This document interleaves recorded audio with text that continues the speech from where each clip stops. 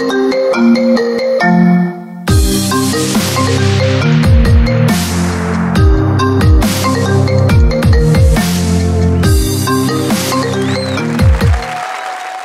hello everybody, and yes, unfortunately, those are pictures of me, and yes, I'm aware that the chin hair and the earrings made me look like a dickhead, right? Those are pictures of me when I was back in uni, and like every good American fraternity boy back then, I was in love with three things: booze, women, and partying. But I fell in love with the fourth while I was at uni, and funny enough, it was astronomy. And so I want to tell you tonight why. And so I actually took a class, and on that first day of the class, the professor was explaining to us how we measure distances in space. And he explained that because the universe is so vast, we measure distances in a term we call light years. And that's because speed of light is the fastest known speed that we're aware of at this moment. So for some context, light travels in a vacuum at 300,000 kilometers per second. So if I could travel at that speed, I would go around the Earth almost 8 times in 1 second. All right? Pretty crazy. But he said, let's give you guys some context, and let's take a journey through the cosmos. So he explained that if we traveled at the speed of light, to reach the moon, it would take us 1.2 seconds. Just so you guys are aware, the Apollo 11 missions took 3 days to get there, okay? And he said, so if we left Earth and we wanted to travel towards the sun, which is 150 million kilometers away, it would take us 8.3 minutes to get there at the speed of light. Now, the cool and interesting thing about this is the sunlight that hits your skin and burns it here on Earth every day, wait for it, is 8.3 minutes old by the time that it reaches you. So here's where he absolutely blew my mind with the facts that he dropped that single-handedly created my love for astronomy. And so we continued our journey through the solar system at the speed of light. And 7 hours later, we passed by Pluto, and we left into what is known as outer space. And so we explained that once we got there, the closest major celestial object that we would hit once we got into outer space was also the closest star to us other than our own sun. And it's called Proxima Centauri. And Proxima Centauri is 4.2 light years away from us. Pluto was 7 hours.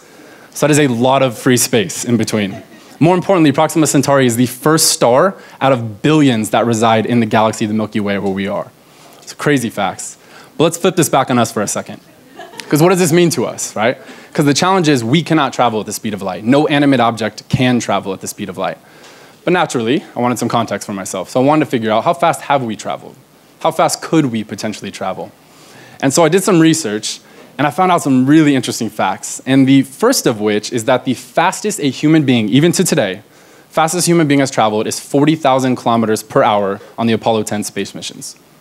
And I thought, all right, if I had access to an Apollo 10 type spacecraft, hypothetically, and if I had the resources and the technology where I could travel for as long as I wanted at 40,000 kilometers an hour, how long would it take me to get to Proxima Centauri, 4.2 light years away? The answer is mind-blowingly 113,000 years. That is the closest star to us, all right? Now, I'm not done. You guys are probably wondering why the hell a dinosaur keeps bouncing around on my slides. The reason is dinosaurs roamed the Earth roughly 200 million years ago. So let's say hypothetically my dinosaur also had access to an Apollo 10 type spacecraft.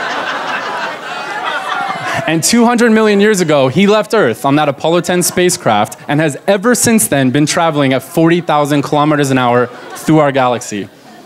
My dinosaur would have only traveled 8% of the distance across our entire galaxy in 200 million years, okay?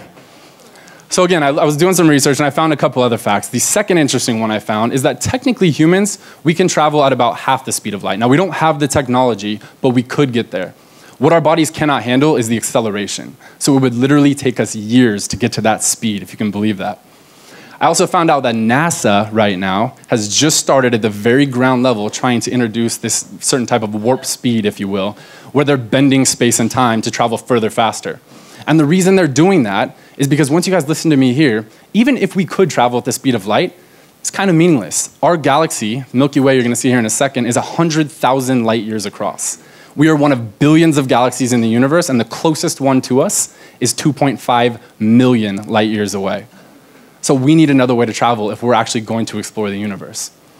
But out of all these facts I've shared with you guys tonight, I want to leave you with the one that I think is the coolest.